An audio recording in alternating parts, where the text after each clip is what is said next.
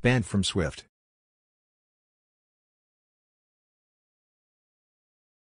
You laugh now, but what if Russia bans Android developers from using Kotlin? That's a name of island in Russia for those who don't know. No way he'll retain any of that. Please don't make me remember any more of C, even for puns. Git blame Putin. Oh, the horror. That's legit what I thought the headline meant, and I was wondering how on earth that would be enforced. Shouldn't he be learning Ceph in this meme? Now we are going to see more Swift ban jokes, it appears.